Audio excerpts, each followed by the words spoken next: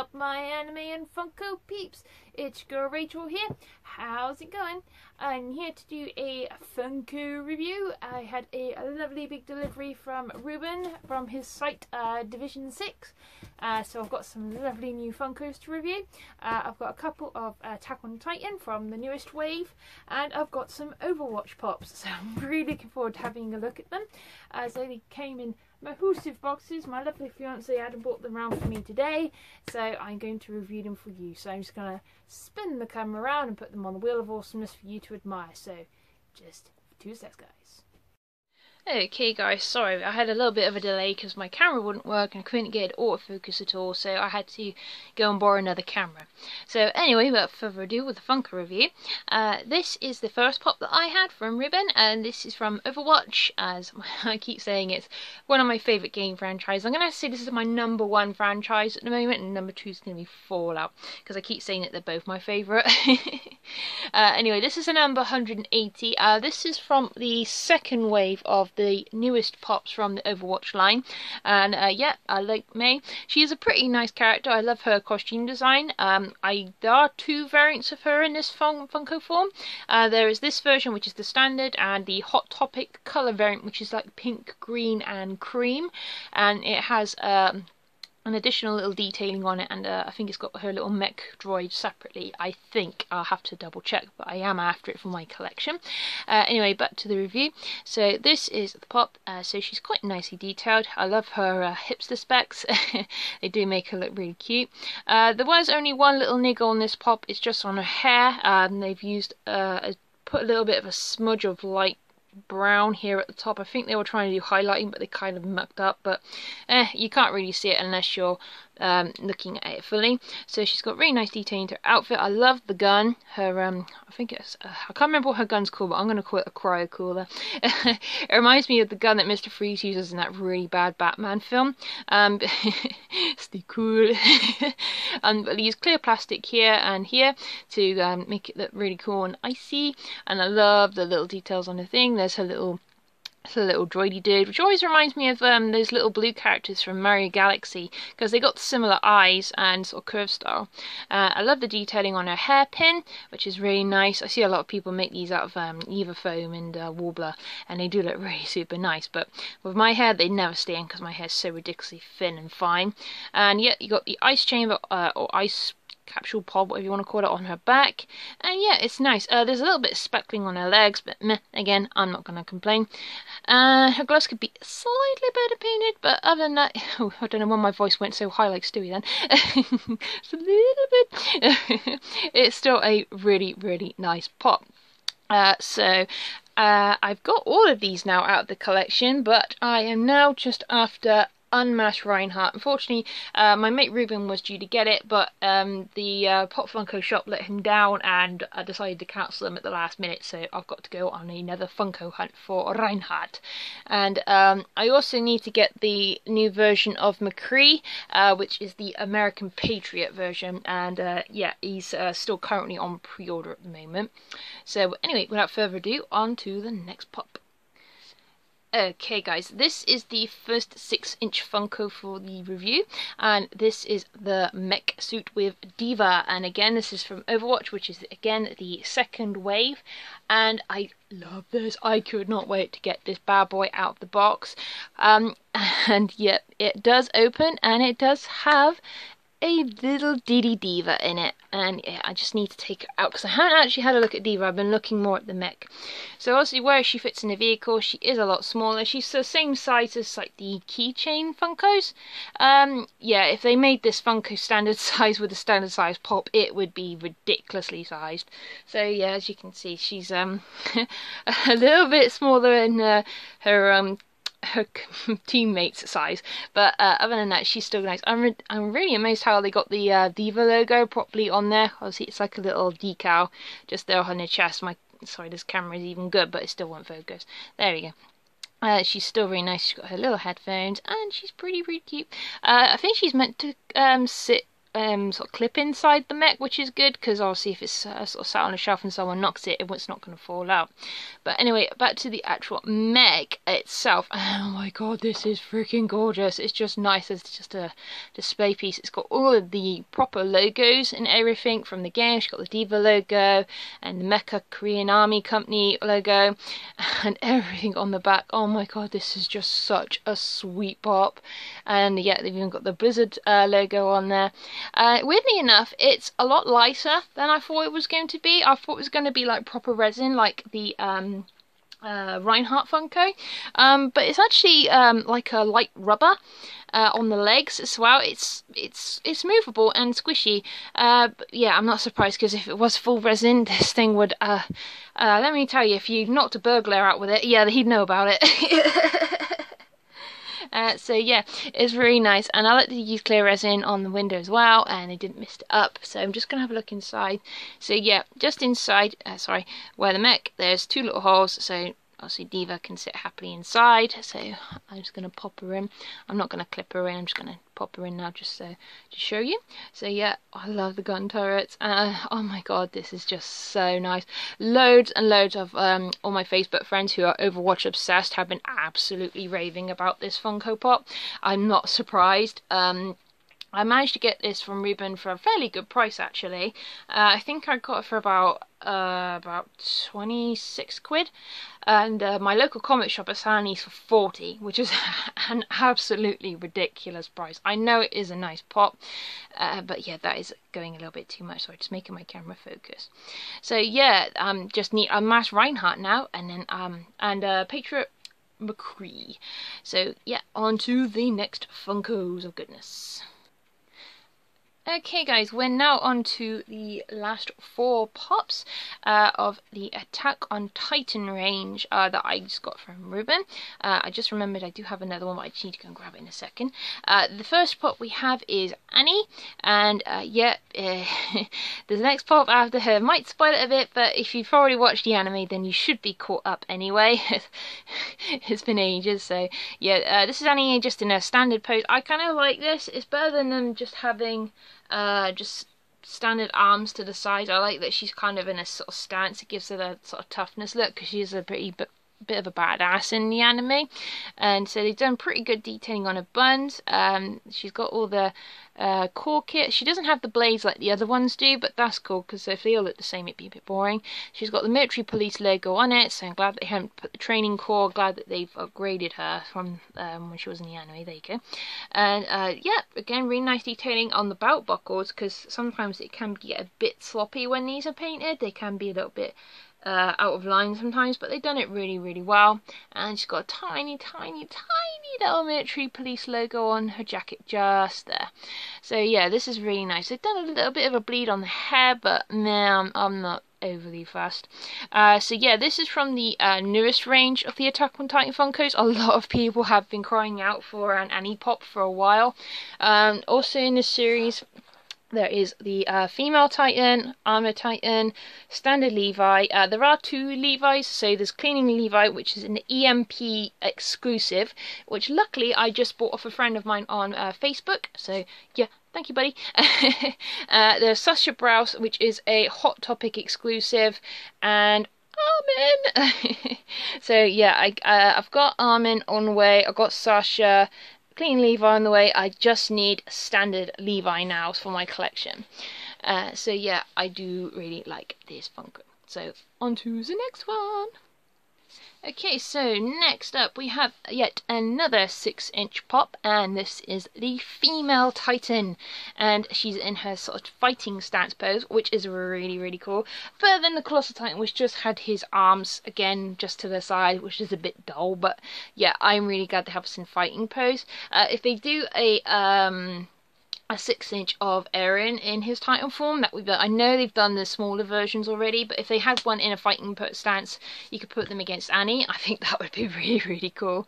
But yeah, anyway, if you don't know who female Titan is, yeah, yeah, I'm just gonna put that right here. So yeah, yeah, you need to watch the anime and read the books. So spoilers. anyway, yeah, if you don't know by now, obviously, if you haven't watched the first anime, Annie was revealed as the female Titan, and obviously it was a bit oblivious from the blonde hair and the fighting moves there that Annie was Titan and betrayed, and yeah, is in cahoots with another band of guys who you know in the second series from now. Anyway, without blabbering on, this is the really nice 6-inch pop. They got into really good detail into doing all the detailing on the muscles and the bone structure parts on her, and I like that they've done good detailing on her hands, because obviously her hands are a primary feature because she hardens them a lot, especially in battle for punching and climbing.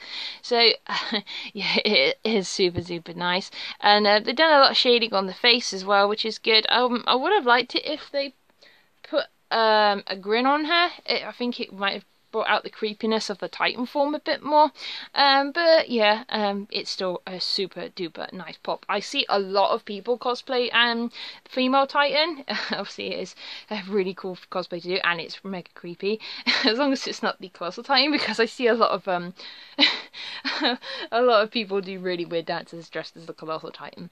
But yeah, anyway, on to the next Funko. Okay guys, so yes, again, yet another 6-inch pop, and yeah, this is the Armor Titan, and don't worry, I'm not going to spoil the territory because my mate Ruben might be watching this and he hasn't watched the series yet, so I can't really say anything or get super angry with me for spoilers. The only one was oblivious because that was in the first season. So yeah, this is the Armor Titan who you see in episode 1, and yeah, this is super creepy. See what I mean when they put the smile on it? They should have really done that with Annie, with the female Titan. It would have made it stand out a bit more, but yeah, obviously he's got the blonde hair, he's got super big muscles, he looks like he's probably ready for a punch out, or a rugby tackle, I should say. And again, really good detailing on the muscles and the bone structure, and yeah, he's got got a little bit of mist paint on his hair, but again, I'm not going to complain. I do love the, sorry, not the camera, I do love the 6-inch pops, so I hope they're still going to carry on when the next part of the series comes out. I hope they're going to release some characters. I hope that they do the new Titan that was revealed in the second one. I think that would make a good 6-inch pop. I hope they do Commander Irwin. I hope they do who else would I love as a pop? I would definitely love Sasha as a pop, because Zoe Hanji, because Zoe's literally my favourite character, so if they definitely made one of her and John, I think that would probably be a good lineup for the next series. So anyway, without further ado, on to the next pop. Okay, so this is the last of the 6-inch pops, and I was really pleased when Ruben told me he got these in. This is from the first wave of the Attack on Titan pops, and this is the Colossal Titan, and this is the black and white version. So this is from Underground Toys. And yeah, they basically made two versions of this. They did the standard Titan in normal colour, and they did a underground version in black and white, which is supposed to be the manga version. So basically, because the manga's in black and white, obviously, they did a black and white variant of the Titan. I didn't quite get it, and I wasn't too overly over the moon to get them when they first came out, because I didn't really see the point of having two colour variants, but Ruben said he got them in, and these are actually vaulted now, or pretty much the first series of all the Attack on Titan pops are now, so I thought I'd better add him to the collection, and he might be a valuable piece to my collection. Not that I would sell them, because I love all my Pop Funkos so much. I wouldn't want to sell them, but yeah, I still want to add him to my lovely collection and Titan family. So yeah, in the first wave they didn't have a lot. They only had the 4, which was the Colossal, Eren in his standard form, Mikasa and Eren. I think these were just sort of a test run, so they did pretty much the major characters.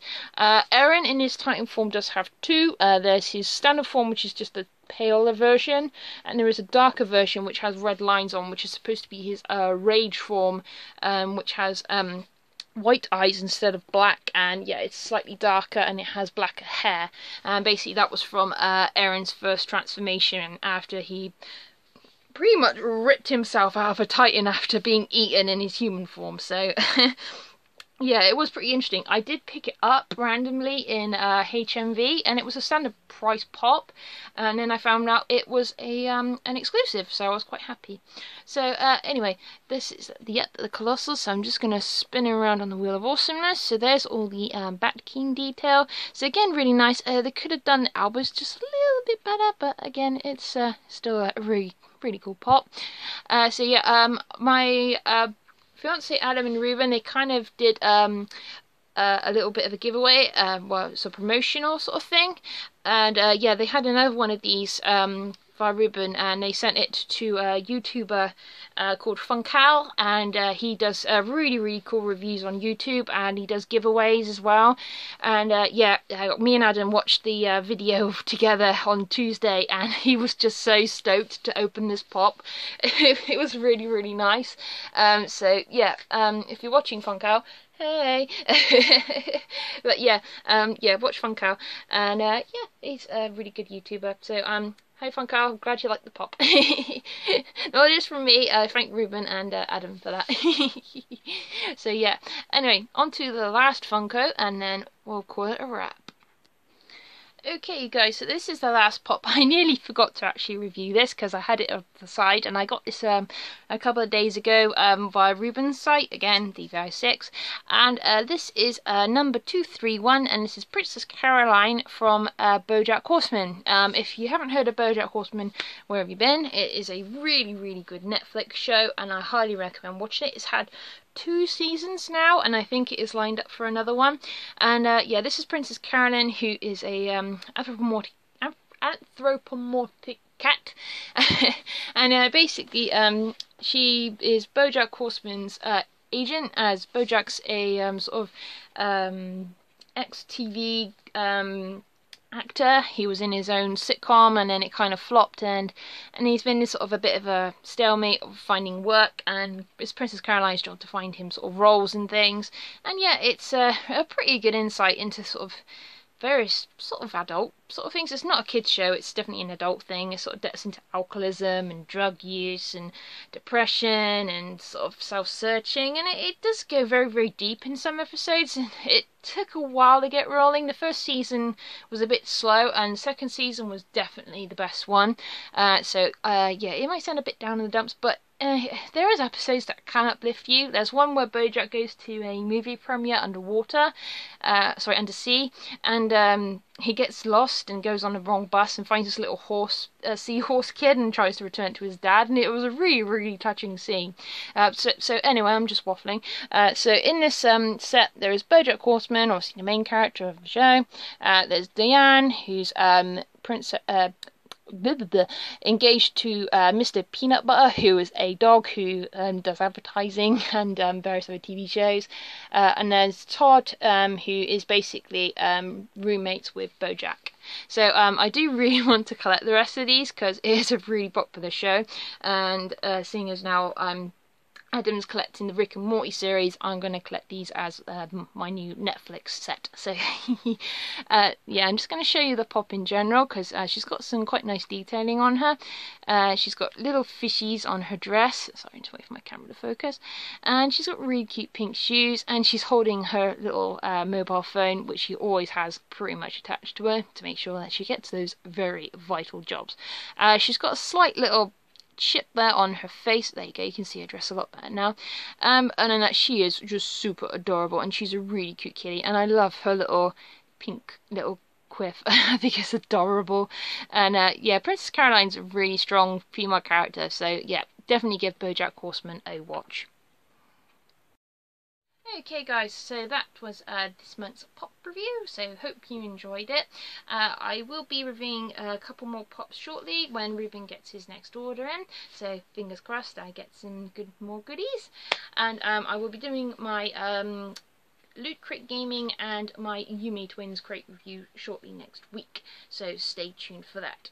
So I hope you enjoyed the video review as always guys, and as always, stay nerdy, stay happy, and keep collecting. So sayonara!